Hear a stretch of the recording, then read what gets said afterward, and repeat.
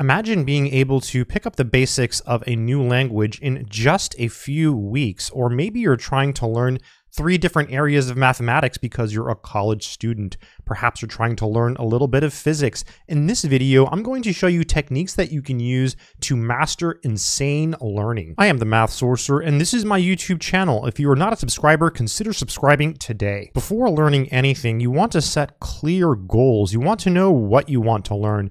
If you want to learn one subject, it's pretty easy, but if you're trying to learn 2 or 3 different subjects, then you want to make a point to write that down somewhere. I prefer to write it down physically on a piece of paper and keep it near my work area. This way, every day when you wake up, you're on track and you see what you're trying to learn. You need to stay focused, and being reminded on a daily basis of what you're trying to learn keeps you in that focus. So set those clear goals. And again, it can be 1 subject, 2 subjects, or 3, or even more. Just realize that the more things you try to learn at once, the more effort it's going to take.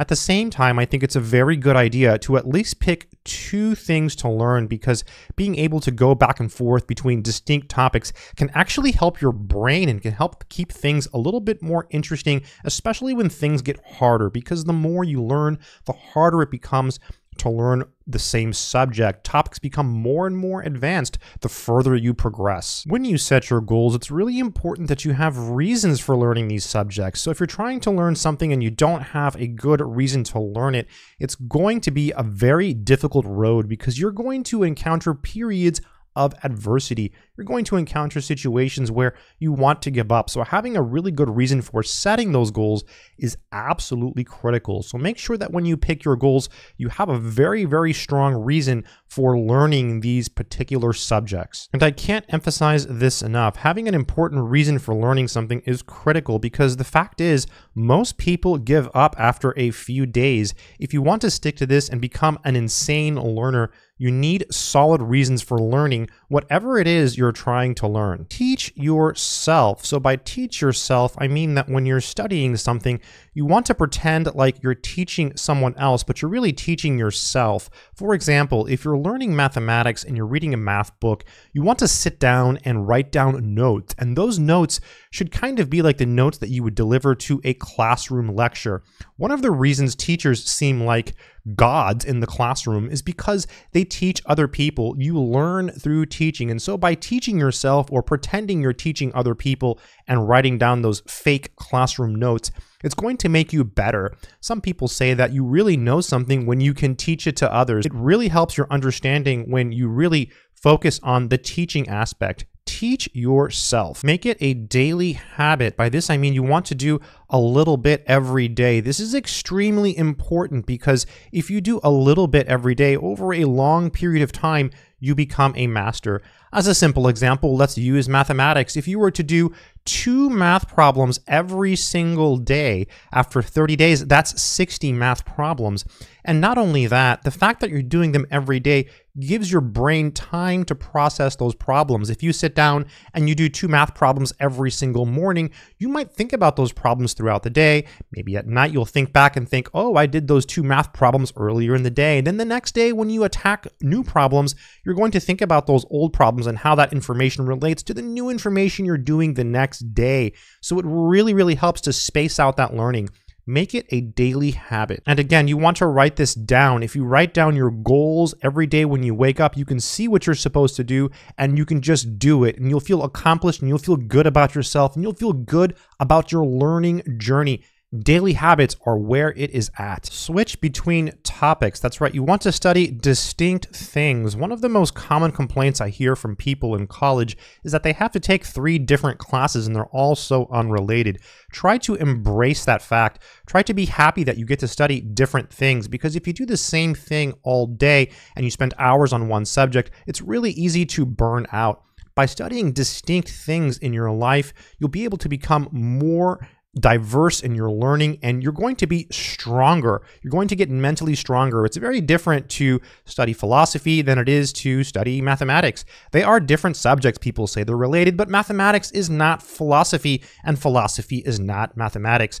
So by studying different subjects, it really makes a difference. A good example would be studying something like biology, mathematics, and maybe a little bit of physics. There's some relationship between math and physics, but they are different fields, and biology is very different. So switch up between topics. It makes a big difference. For this reason, I suggest picking at least 2 things you want to learn.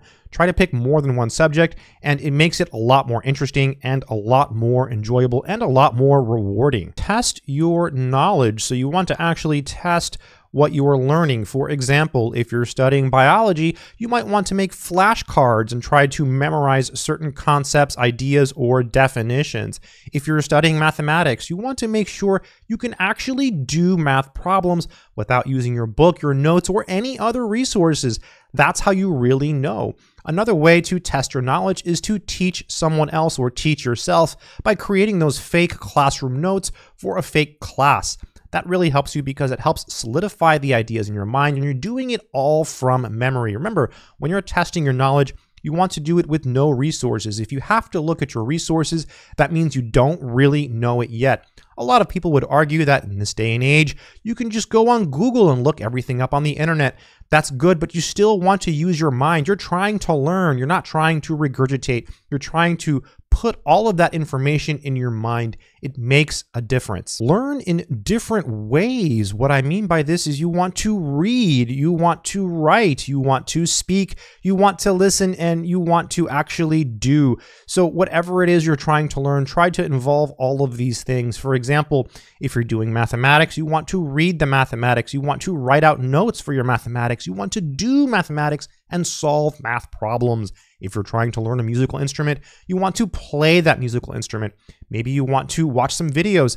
That's where the listening comes in. So try to incorporate various modes of learning, because the more ways you learn, the better it is. And different subjects lend themselves to certain ways. For example, mathematics, it's great if you actually do mathematics. Reading is great, but when you actually solve math problems, that's when you really get good at mathematics. Likewise, when you actually play a musical instrument, that's when you really get good at playing that instrument.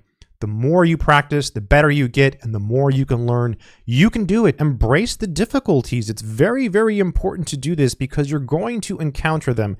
And what typically happens is when you're learning a particular subject, the further you get in that subject, the harder it becomes. For example, let's say you're trying to learn complex variables. That typically starts with just the definition of a complex number, the definition of the modulus, the definition of the argument of a complex number, and then it proceeds. Next thing you know, you've got some calculus. So things get harder. It takes more effort, it takes more time, and so you want to make sure that you embrace that struggle, embrace the learning, and you will learn to embrace it when you make it a daily habit. If you do a little bit every day, you're going to start to love learning, and that's when you really can take it to the next level. There are no shortcuts to learning. You need to make it a daily habit, and you need to be consistent.